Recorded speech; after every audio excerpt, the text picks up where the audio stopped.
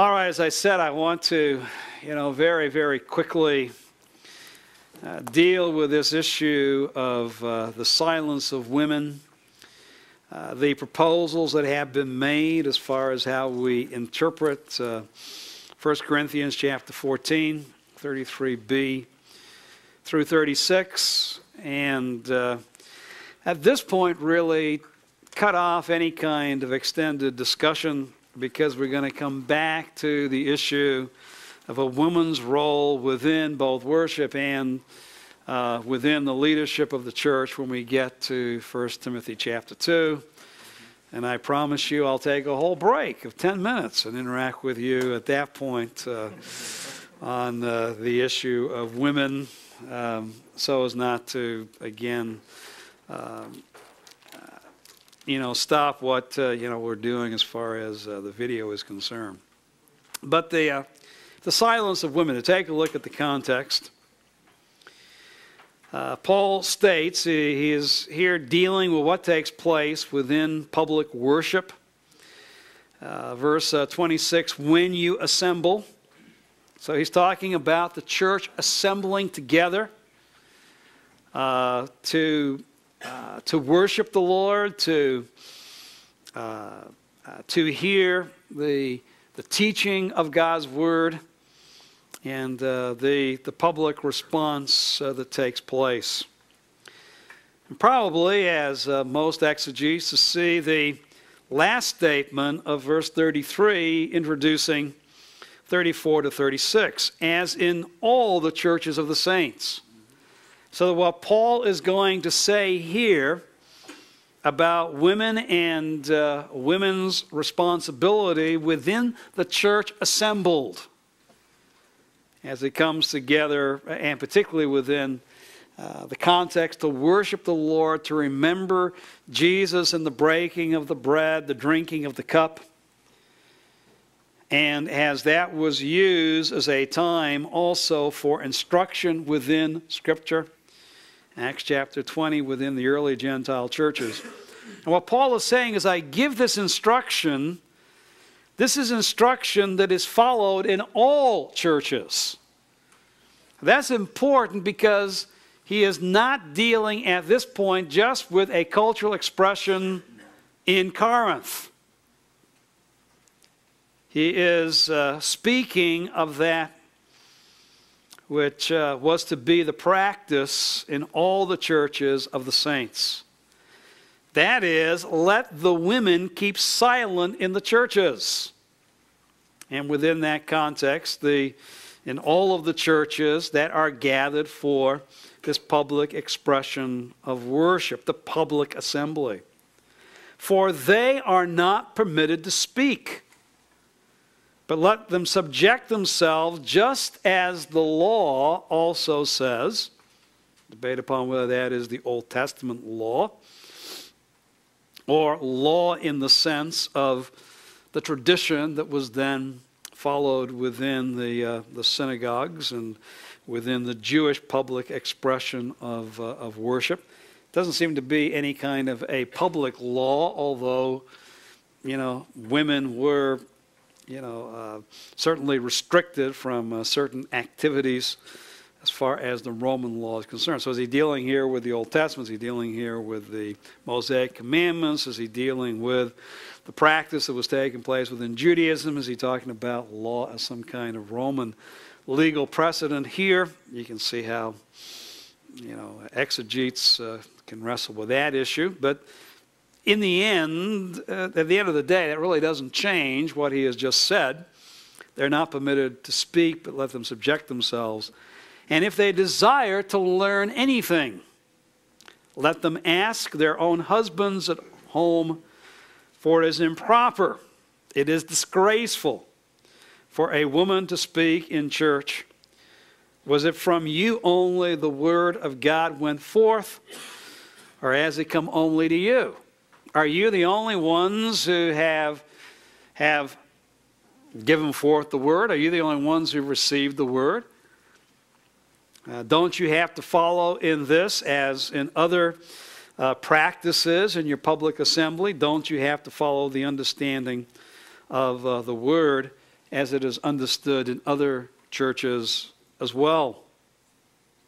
And so he is bringing up a very important principle here, that when a church starts to go its own way and understand Scripture in a way, the Word of God in a way, and he's talking now not so much about the written Word at this point as the Word of God that has come to the apostolic church.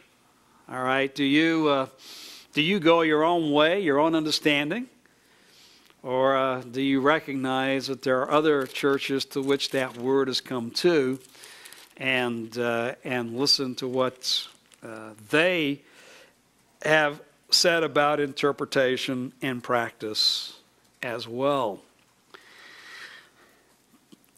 But what does he mean here? All right, that's going to be 1 Timothy. For they are not permitted to speak. All right, what is the silence of women here? And how does this particularly tie in to 11:5? That is also speaking about the traditions, and seems to assume that it's when the congregation comes together. And in verse 5, with every woman who has her head uncovered while praying or prophesying disgraces her head, for she is one and the same with her whose head is shaved. All right, but notice her head uncovered while praying or prophesying. Doesn't praying and prophesying by its very nature mean that she is speaking? So what does it mean to pray or prophesy with the proper head coming? Well, the liberals are very quick to say it's an out-and-out contradiction. Paul in chapter 11 is saying they can speak with certain restraints. In chapter 14 he is saying they can't speak. Paul can't even remember from 5 minutes ago what he dictated to now. It's an out-and-out contradiction. This is all part of Paul's flow of consciousness. He just says whatever pops into his mind, and whatever principle might deal with the situation he is dealing with at that point. Just a lack of consistency on the part of Paul. Obviously, no evangelical can go along with that.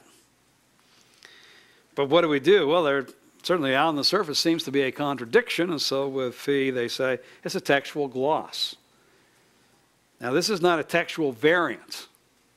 There's absolutely no text which removes these verses from the text or puts them someplace else. All Fee is saying is okay, this was very, very early in the tradition, so it's not found within our text, but Paul didn't originally write this. That was a scribal addition later to try to explain what Paul was saying by principle before and after, and how it might apply to the situation of women within the church. So it's very simple. It does contradict chapter 11, verse 5, but it's not a Pauline contradiction. It's a scribal contradiction. Well, this is pretty hard to take when you got absolutely no text. I mean, this is subjectivism of the highest degree again. It wasn't from Paul because Paul couldn't have written it. Well, Paul did. And there's absolutely no text that would bring this into question. And if we believe in the providence of God, that God has brought the text to us, or at least reflected the text within the variants that he has allowed to come to us, so that we are to practice, God-directed textual criticism. Certainly we have to say, well, this is part of the text. So how do we to understand it? Well, as I said, beginning in verse 26, Paul has spoken in chapter 14 about the assembly. Each one has a psalm, has a teaching, a revelation, a tongue, an interpretation. Let all things be done for edification. What he's saying is, okay, all individuals based upon the gift that God has given to them can have, if we might put it this way, ministry if function that could take place within the public assembly. But let all things be done for edification. Right? Just because one has certain ministry laid upon their heart by God, as far as a psalm, that is a way to express praise to God, a teaching, a revelation, a tongue, its interpretation. Everyone does not have a right to give expression to that within the public assembly. Rather, everything is to be done for edification. Everything has to be done for the well-being of the assembly. And that means in verse 40, everything's to be done properly and in order. There are certain guidelines to take.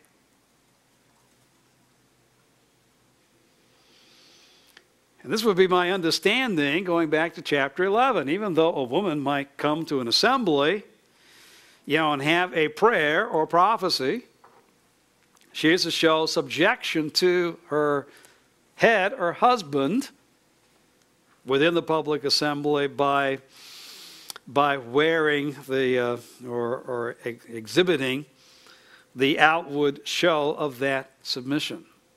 And you notice I haven't put that down as an interpretive issue because I'm not sure what the answer to that one is. I could certainly lay all the options out for you again. But not that there's necessarily a public expression of it. In fact, all who have the gift of prophecy, all who have the gift of tongues is what he brings up. If anyone speaks in a tongue, by two or three. We've already talked that, interpretation.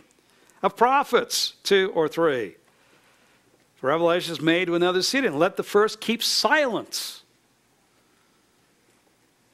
So verse 31, you can all prophesy one by one, so that all may learn and all may be exhorted. And the spirit of the prophets are subject to the prophets, for God is not a God of confusion, but of peace. Any exercise of God-given ministry ability is to be exercised within very, very strict restraints within the public assembly. And I think this is where the answer, lies here. Now, some bring up, well, the women can't speak unless it's disruptive speech. Can't be a free-fall. They got to speak in order. So when he says they're not permitted to speak, what he means by that is they're not permitted to all speak at once. It's to women. All right, don't all take off. You can speak as long as it's within an orderly progression. But he doesn't say not permitted to speak in a disorderly fashion. It's not permitted to speak.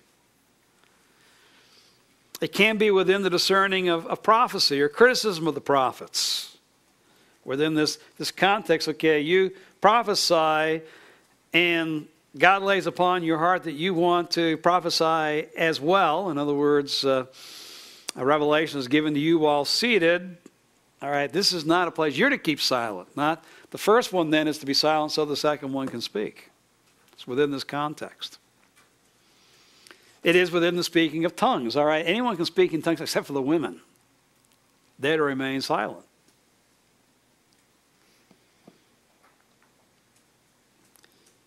It is, and Dr. Thomas takes this position, it is the definitive teaching. This is what takes place in all the churches. What Paul was trying to do in chapter 11 is, it was such a free-for-all at Corinth, he's just looking for a limited regulation to start to bring their practice in line with the definitive teaching. Or teaching in the assembly is seen in chapter 14. Prophecy outside the assembly is what is being referred to in 11:5. So that a woman is free. In other words, that they would say, okay, the context is not the public worship in chapter 11. But it is in some other context where believers are meeting together. Now, in 11:17, he does say, "But in giving this instruction, I do not praise you because you come together not for the better but for the worse." All right, is that instruction looking ahead to what he's going to say about the Lord's Supper? Or is the transition also includes what he had just said about what was taking place and the need for head covering within the assembly? Or is, and Bible Knowledge Commentary takes this way, David Lowery, a distinction between women and wives. That is, the women here who are not permitted to speak are those in verse 35 who can ask their own husbands at home. A wife is to show the sign of authority. A wife is to stay silent. But there are other women who may be able to prophesy and pray. So they can. And some have even taken this to the level, to the application of as long as the husband isn't present. In other words, as long as I'm in submission to my husband is not present, then I have the right to speak. But if my husband is present, I'm to remain silent. Well, I would lean, with all these great exegetical minds taking all of these different positions, ruling out 1 and 2. Those aren't great exegetical minds. All right, 3 through 8. That great, godly, exegetical minds. I would see both 11 and 14 as speaking about the public assembly. I would see the prophecy or prayer going back to then 14:26 as being the fact that any believer who comes to worship, all right, based upon the giftedness that God has given to them and what they and how they've grown within that giftedness, what insight, what instruction God has given to them. It comes, I think we have to realize, okay, you might be sitting in Sunday morning in a public assembly, hearing God's word, preparing your heart for the breaking of the bread, the eating of the bread, the drinking of the cup. And it could be that, all right, the woman next to you, if I can put it this way, is studied up and prayed up a whole lot better than you are. In fact, she might be studied up and prayed up. Hopefully not. But then the person who is speaking, preaching, sad to say in some churches that today could be a reality. All right, but nevertheless, she is to realize, all right, I'm to exercise submission. And even though I might, all right, it's not a matter of ability or giftedness. It's a matter of the fact that, all right, just like even many men within the context, who also might have a tongue or the interpretation thereof or a teaching or a prophecy, they also, if it is not the proper time and a proper way to exercise that giftedness, also beforehand are told to do what? All. Be silent. Be subject to what God is doing. And the particular application of this to women is, all right, so God has given you a prayer. God has given you a prophetic word, which within this context is a thus saith the Lord, from Scripture that can be applied within this context. You don't have a right to say it within this environment, because in that environment a woman is to be silent. Now, she can certainly give voice at the time when the congregation as a whole gives voice. It's not a complete and total silence. That if all of the congregation is led to sing, she can do what? Sing. If all the congregation is laid to pray and ask for a response of amen, so be it, she also can respond. But she does not lead, and particularly within the service, if teaching is taking place that she would like to learn and pursue further, verse 35, it is not her role, nor even the role of the husband, to break into the speaker and say, wait, give me a further explanation. What are you saying there? All he's saying at this point is look, her further instruction is going to come from her husband, and her husband where? At home. It's improper for her to speak in that kind of a leadership role within the church. And we'll come back and talk about that leadership role again in 1 Timothy, where Paul is going to reiterate this basic teaching for all the churches, as is reflected here in 1 Corinthians chapter 14. But it's important for you to know the extensive way in which this has been taken. Because I said on Friday of the extensive discussion that is enjoined today about women in ministry. Let's move on. Preaching 1 Corinthians, do so. And I think preaching 1 Corinthians within the context of, as we've looked at it within this course, of Paul's total ministry of the Corinthians, I think is very, very valuable and very, very vital. Well, quickly to introduce ourselves to 2 Corinthians. As we go through the letter, Paul certainly, and all we can pick up is he is making certain points about his ministry. He is making certain affirmations about his interaction with the Corinthians. Now, we cannot prove this, but it would seem as he makes certain statements, he is making these statements in light of attacks that have been made against his ministry and against his character. And so basically, if we might put it this way, from his affirmations, we have delineated what we believe are 10 attacks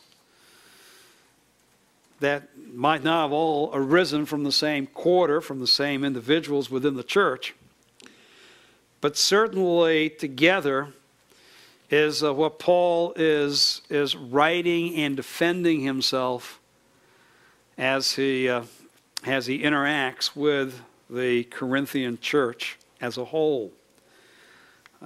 Some were saying he was vacillating. The fact that he stated certain plans to the Corinthians and then did not follow through on those plans. In this confidence, I intended to first come to you so that you might twice receive a blessing. As I left Ephesus, just begin in Achaia, go through Macedonia and back to Achaia and then on to Judea. Therefore, verse 17, I was not vacillating when I intended to do this, was I? That was my plan. Or that which I purpose. Do I purpose according to the flesh? So with me there should be yes, yes, no, no at the same time. God is faithful. Our word to you is not yes and no. That is at the same time. But he's going to go on to talk about here the plans, what had taken place, then what had taken place, end of chapter 2 and again into chapter 7. Okay, it was that vassalization, same thing in chapter 10. You know, he talks a good talk when he's away from us, but yeah, when he comes here, totally different. I mean, Paul, you can't trust what he says. Well, certainly circumstances can come to change his plans. And obviously, depending upon the response, he can certainly speak differently to the Corinthians. But this thing, he was vacillating. He was dictatorial. He wanted to lord it over the people. Not that we lord it over your faith. He makes that affirmation.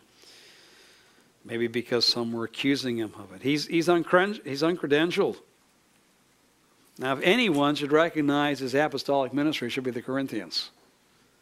Do we have to start commending ourselves again to you, of all people? But certainly as you get into chapter 10, questions were being brought up on whether he was truly an apostle or not. Or his gospel is obscure. You can't understand it. You know, Paul, bless his soul. Just, you know, by the time he's finished speaking, what was he talking about? Well, he brings up, if it's obscure, it's not because of the preacher's problem. It's because of the hearer's problem. For our gospel is veiled to those who are perishing, in whose case the God of this world has blinded the minds of the unbelieving. If you can't understand what I'm saying, there's something wrong with you. Now, Paul could say that. Some of us might not be to that point yet, but, you know, Paul can say, I preach, and I preach clearly. I make Christ known, and the problem is in the minds of those who hear if they cannot understand. We preach not ourselves, but Christ as Lord, and ourselves as bondservants for the Lord's sake. He sought to destroy and cause pain. He delighted in that.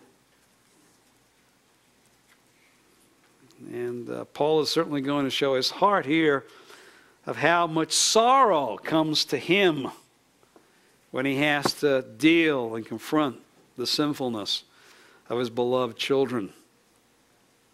Yeah, this is no more than, you know, children sometimes who think that their parents just take delights in disciplining them. And particularly when a father says, you know, this is hurting me a whole lot more than it hurts you. You know, the old joke, the kids say, well, spank yourself. You know, well, no. You know, you'll understand when you're finally a father. Well, you got some spoiled children, some sort of spiritual children. Like Corinth that thought that Paul was delighting in the pain that he was causing. He was a coward. Yeah, might talk a good talk, but backed into a corner, you know, he'll become Mr. Milquetoast. He'll back down. Meek when face to face. Bold when absent. He was a coward. He didn't maintain apostolic dignity. Of all things, he worked with his hands and had done so in Corinth. And for 18 months had never asked for support from the Corinthians. I robbed other churches taking wages to serve you. I accepted gifts more than once from Philippi. But no, I never became a burden. Forgive me that wrong. You know, obviously if an apostle shows up, an apostle is supposed to be supported. And this was being used against him. I mean, how could he be apostle when he worked making tents? He was not an original apostle. Doesn't go back to Jerusalem. Didn't hear Christ in the flesh. Well, he doesn't collect for himself. They go back to when he starts, but now he's collecting an offering. Sly guy. Gives you this idea that he's not interested in money, then I was asking for money. And he's asking for money for himself. Now, his ruse might be, for those suffering saints in Judea. But in chapter 12, he talks about, crafty fellow that I am. I did not burden myself. I did not make a burden of myself. Crafty fellow, I took you in by deceit. Thinking he's not concerned with money. Now, once I got you on my side, on my team, now I'm zonking you for this collection. Certainly I have not taken advantage of you through any of those who have sent you, have I? Well, that is the latest one being Titus, and he's still urging in chapters 8 and 9 for the collection to be taken. I mean, Paul, he's never going to get to Jerusalem. Why are these guys coming? It's all for Paul now to get his just deserts from you financially. Oh, sneaky fellow that I am. I got you to think I wasn't interested in money, when all along I was.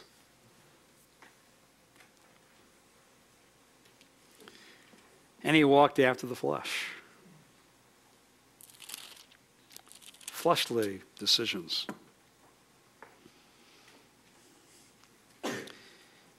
Not led by the Spirit of God.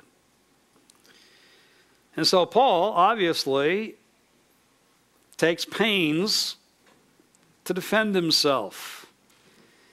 He hints at it, as I said earlier on within the letter. And then certainly in chapter 10, takes his gloves off. And from some of the most brutal attacks that were being made upon him, he takes great pains to answer. And in chapter 11, he even points out he didn't want to do so. He didn't want to defend himself, but he had to do so. So he can say in 11:16, again I say, let no one think me foolish, but if you do, receive me as foolish, that I may boast a little. That which I'm speaking, I'm not speaking as the Lord would, but it is in foolishness and confidence of boasting. Since many boast according to the flesh, I will boast also. They're bringing up what God has done for them. So let me boast of what God has done through me.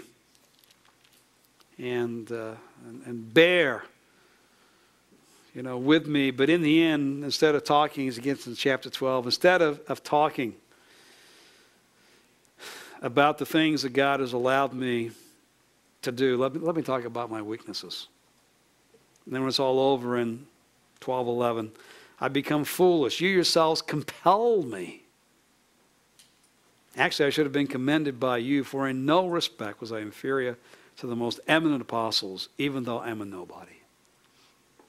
I'm a nobody who God has allowed to be a somebody in his service. But really, even with all my service, I'm still a nobody. That's basically what Paul had said in chapters 11 and 12. I'm a nobody, but I'll boast about being a somebody because you forced me to. But I'm really a nobody. And you compel me. You made me have to talk this way. Because of what you've allowed and are still allowing to be said about me in your midst. he characterizes his opponents. Okay? Between 1st and 2nd Corinthians, all right, if I become your enemy by telling you the right thing in 1 Corinthians, I become your enemy by confronting you concerning your sin. But we get in 2 Corinthians, and where the things are changed, and now Paul is really zeroing in and saying, you know, this opposition is coming from a very organized source. Someone in your midst who seems to have come from outside is poisoning your mind against me. Again, it's what we've already seen in Romans and we talked about in 1 Corinthians. That's the problem with division. Division can become the avenue of out-and-out attack. You know, it starts off, I'm of Paul, I'm of Apollos, Cephas, etc. And all of a sudden, you know, when there starts to be that kind of division over Paul, then the church is opened up for those who want to destroy the ministry of the Apostle Paul. And he refers to them as both false apostles and super apostles. What the New American translates as most eminent apostles. I am not in the least inferior to the most eminent apostles. Now, Paul, I think at this point, is using either their terminology for themselves or is coined a term. So they're bringing up how great they are compared to us other slimy apostles. Oh, they're the eminent ones. They're the ones who have it all together and have the right message, supposedly from Jesus Christ and from the church in Jerusalem. Or again in 12:11, the signs of a true apostle were performed among you with all perseverance by signs and wonders and miracles. And he says that in this respect I was not inferior, 12:11, to the most eminent apostles, even though I'm nobody. Go back to when I was with you. And the validating signs that were done by the Lord through me to validate my ministry measure up to any apostolic miracle that any so-called apostle has ever done or has stated that they have done. And he refers to them not just as these eminent or super apostles, but also as pseudo apostles. They claim to be apostles, but they're not. 11:13, such men are false apostles, deceitful workers, disguising themselves as apostles of Christ. The claim is they're apostles from Christ. The real truth in verse 14 is they're emissaries of Satan. For even Satan disguises himself. Therefore, it's not surprising if his servants also disguise themselves as servants of righteousness, whose end shall be according to their deeds.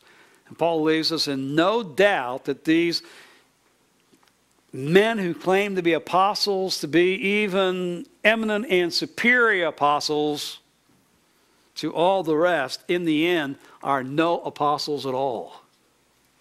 They're emissaries of Satan. Servants of his. And at that point you almost say, Paul, well, tell us what you really think about these men. I mean, he categorizes them. And these are the men that the Corinthians then had allowed to poison their minds, and that poison was continuing to be spewed within the Corinthian church, even as Paul writes this letter. And we'll come back to that because that's what will help us to appreciate, how the unity of the letter is to be seen. I'll just let you trace this through. I've given you the verses, but Paul, even in the midst of all of this attack, talks about the surpassing glory of the ministry that Jesus had given to him. And what a great stewardship and the grace, and how he was unworthy of what Christ was allowing him to experience. And even though he's going through tremendous heartache in his dealing with the Corinthians, that nevertheless he still gloried in the ministry that Christ had given to him. And we'll see this in this center section of the first part of the body as we take a look at the structure. He talks a lot about his affliction and weakness. God had brought him to the very point of death. He despaired of life itself.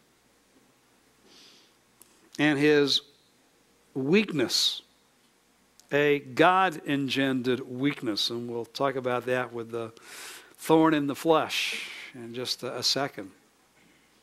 But how God had comforted in his affliction and strengthened him in his weakness, to the end that then he could be an avenue of comfort and strength to others, but particularly comfort. He went through this so he would know how to better comfort others within their affliction. And it's very interesting in this letter where he talks about these false apostles as being servants or emissaries of Satan. It's in 2 Corinthians.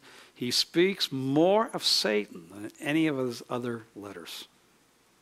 He is well aware of the existence of Satan and his tactics.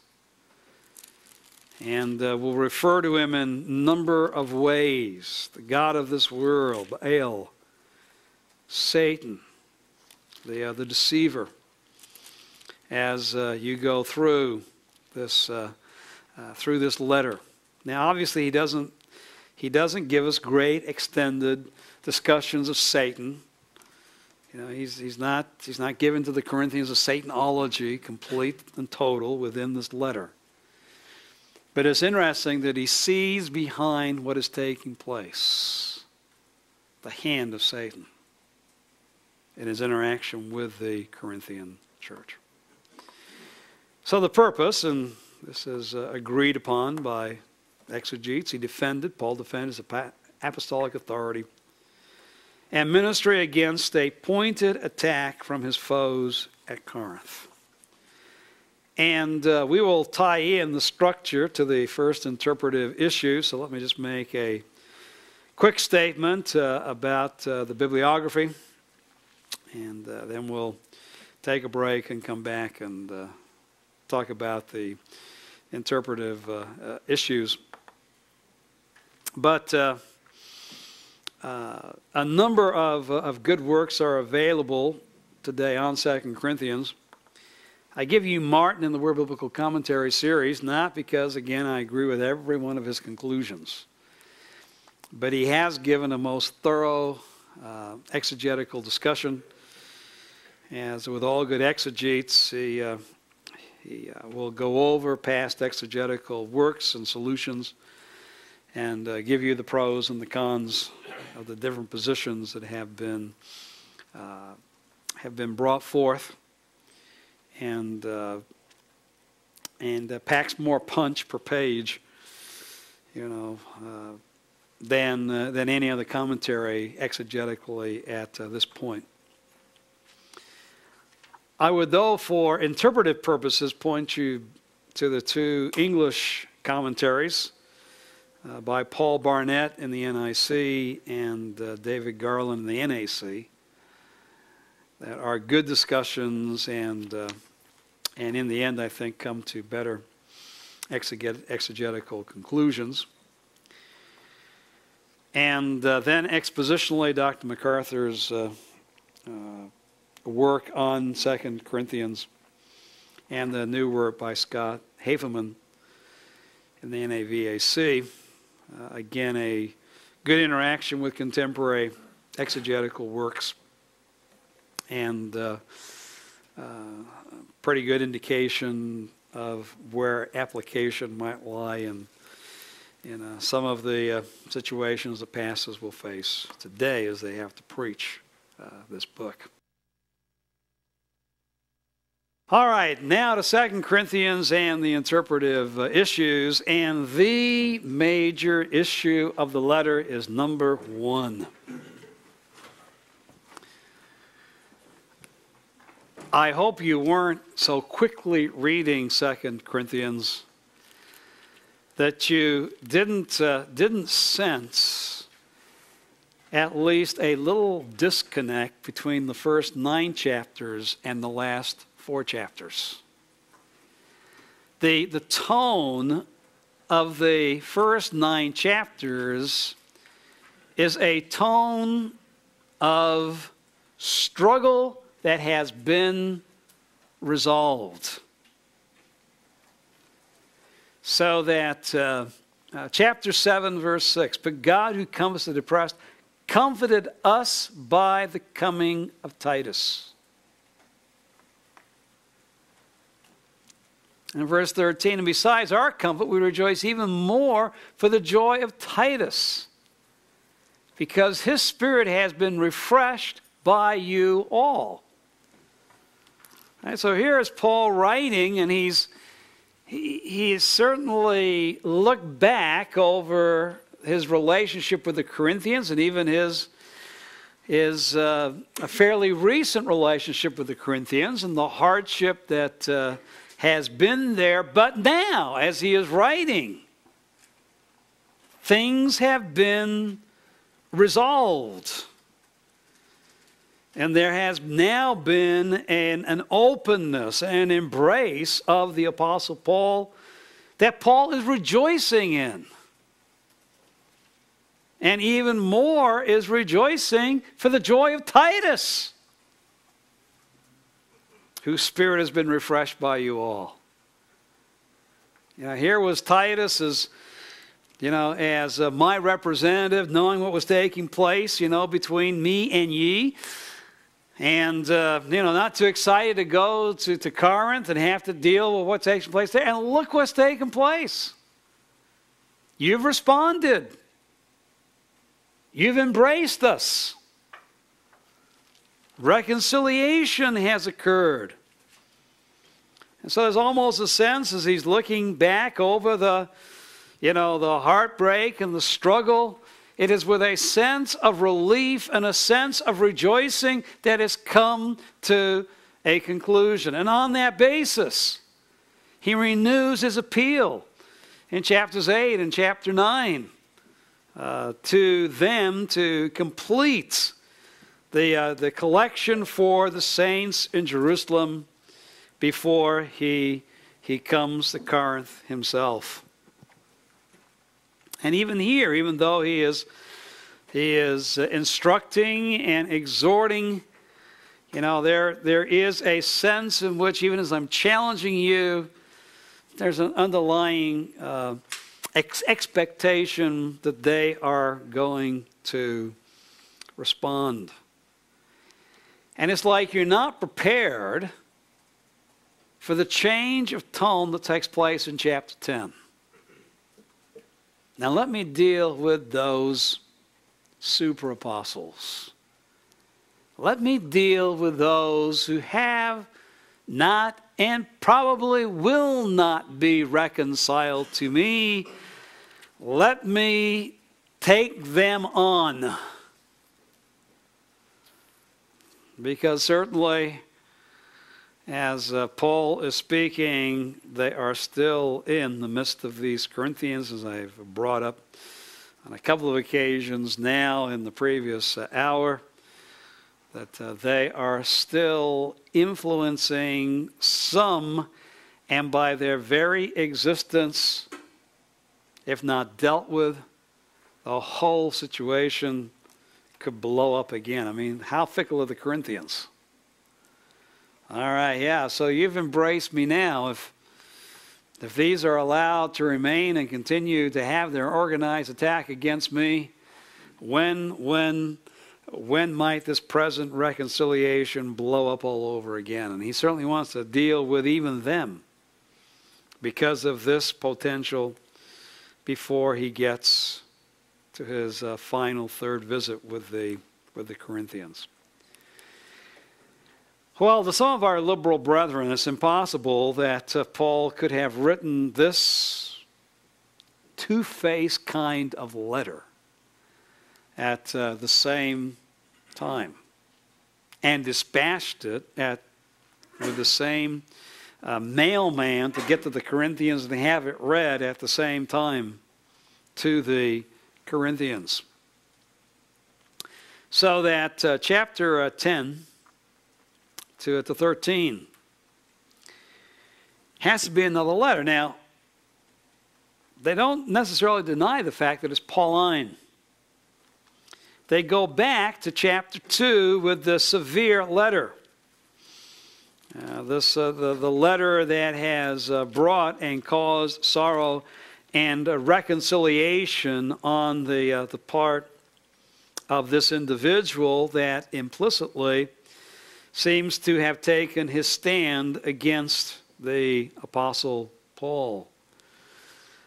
For he says in 2 Corinthians chapter 2, verse 5, if any has caused sorrow, he has caused sorrow not to me, but in some degree, in order not to say too much, to you all. Sufficient for such a one is this punishment which was inflicted by the majority, so now you should forgive him. He has forgiven him, and the church now needs to forgive him as Paul has forgiven him. It seems to intimate, all right, he's caused sorrow not to me, although that's what it seems like on the surface, but much more to each one of you, because he has been this individual who has opposed me, but now he has repented, and I am willing to forgive, and you should be willing to forgive as well. And so he has written a severe letter for the majority to take this man to task for his response to the Apostle Paul. He has done so. They have done so. He has repented. Now it is time for forgiveness. Now, that, by those who take this to be the severe letter, is, okay, he is the ringleader of opposition against Paul. He was one of these false prophets. He was one of these pseudo-apostles, but he has fallen in with them, arose within the Corinthians himself, and kind of became their spokesman.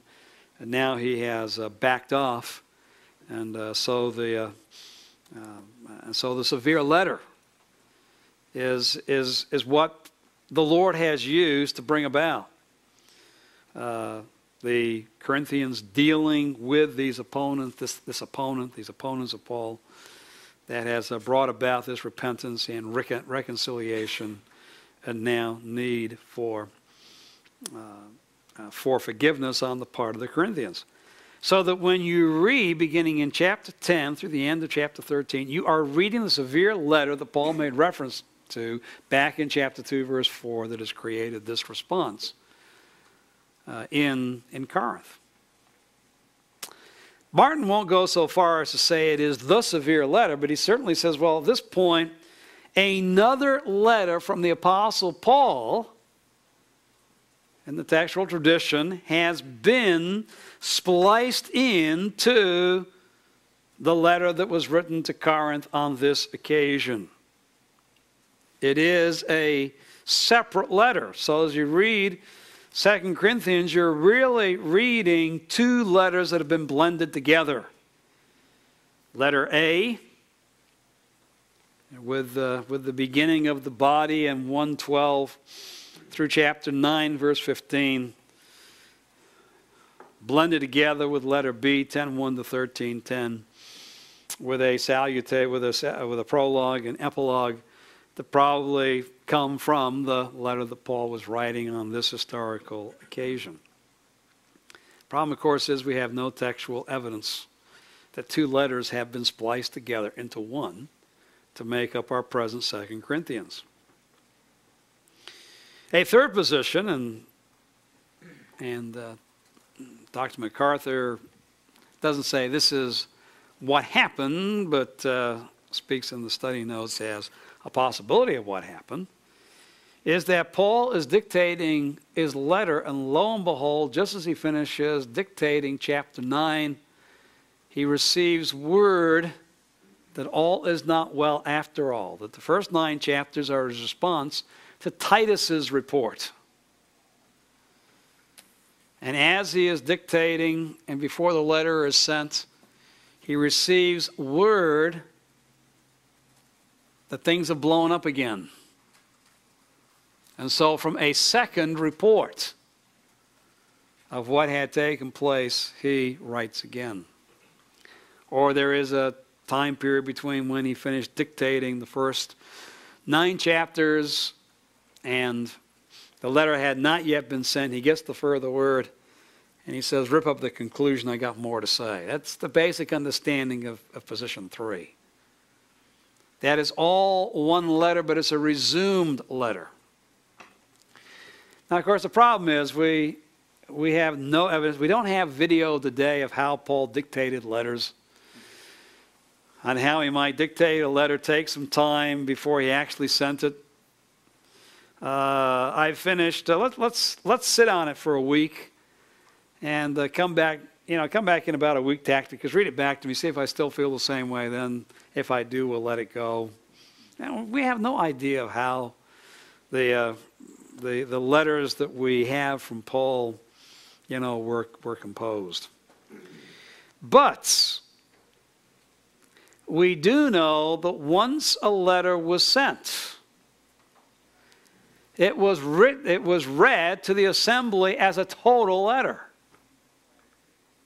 You would think if there was some kind of a time lapse, and Paul now was responding to a second report when you get to chapters 10 and following, there'd be some hint within the letter that says to the recipients, by the way, I've got a further report.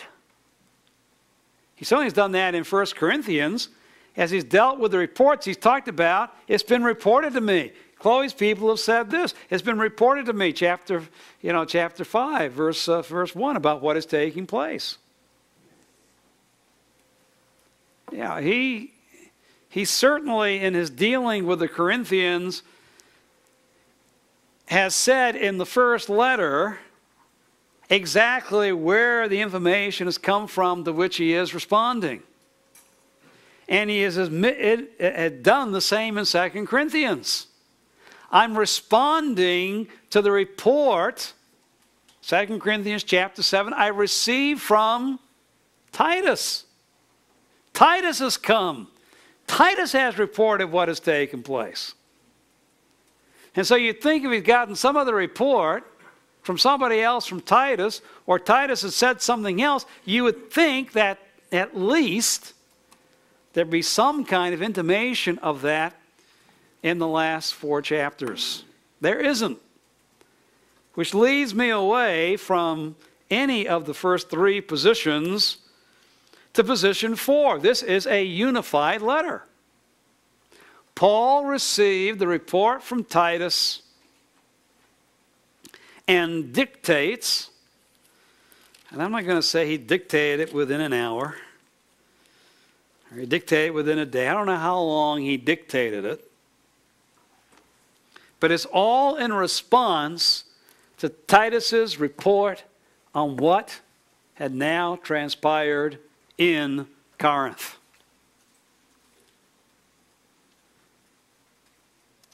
And as you hear the letter, there is no hint that this is other than a unified letter. Right, now you come to the structure. It has a prologue. Paul identifying himself and Timothy to the church which is in Corinth with all the saints who are throughout Achaia. So it's to the church in Corinth particularly. but it was also to be read in the other churches throughout the province of Achaia as well. And you would think, well, why didn't he bring up a thanksgiving for the Corinthians' reconciliation? He was going to do that in chapter 7.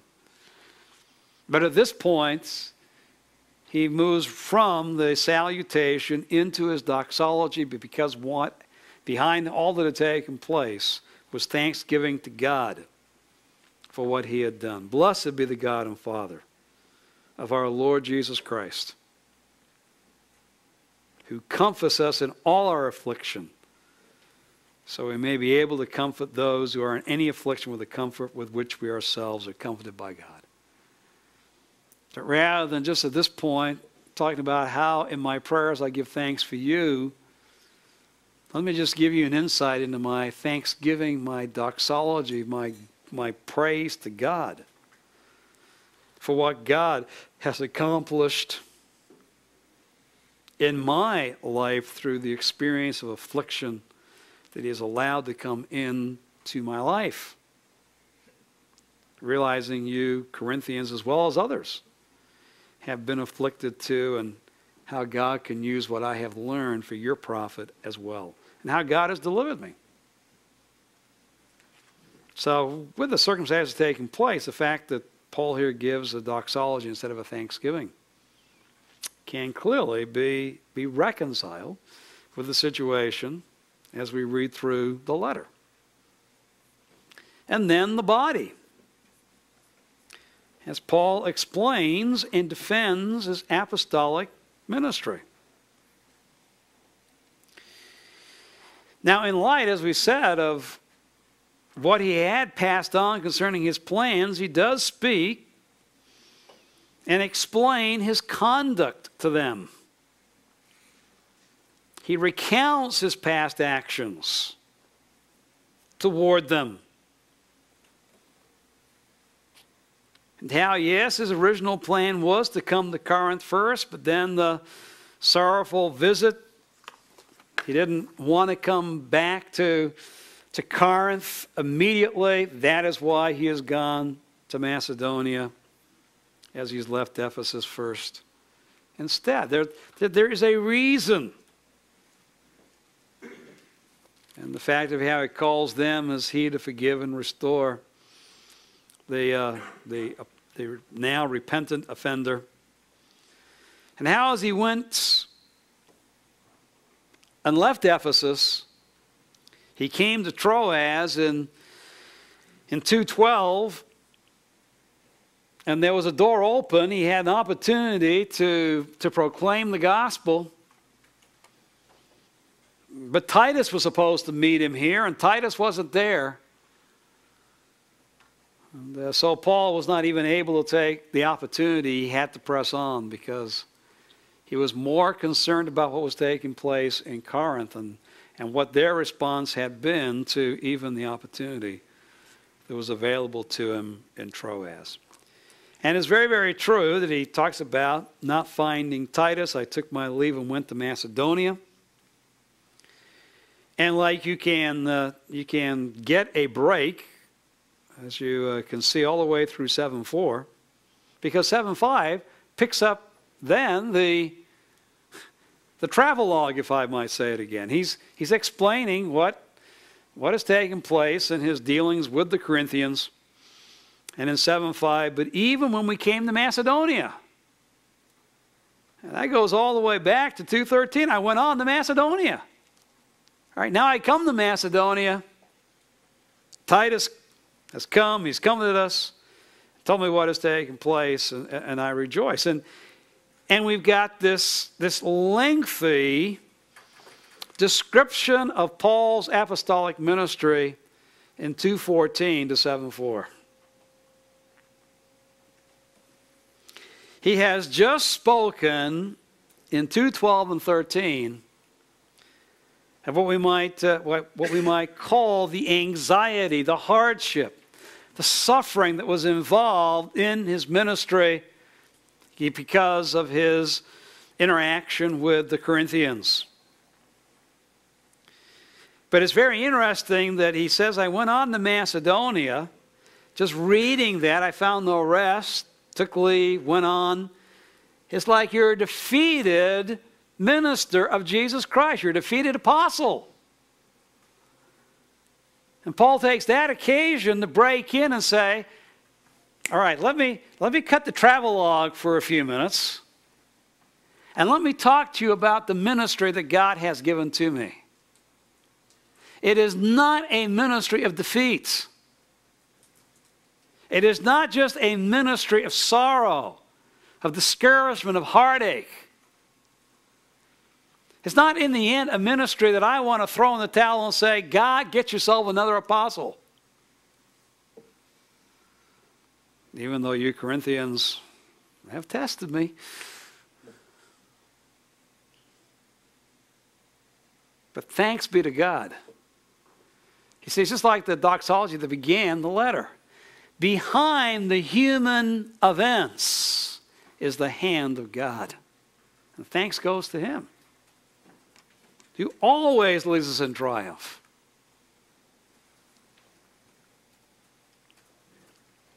We're a fragrant aroma. Those are being saved. They respond. Those to death don't. Again, we don't peddle the Word of God. We're not in this just for financial profit, for human popularity. We are sincere. We speak as those who have been raised up by Christ. That is our motivation to honor Christ. And God has given us a great and superior ministry.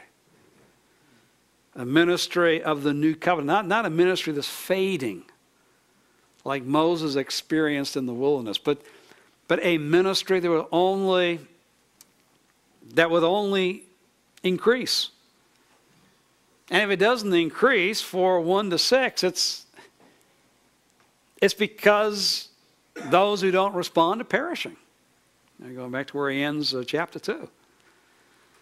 And those who don't respond to the ministry that God has given to us are those who are still part of Satan's domain. And yet, even though the ultimate result of my ministry is triumph, that doesn't mean I don't go through suffering.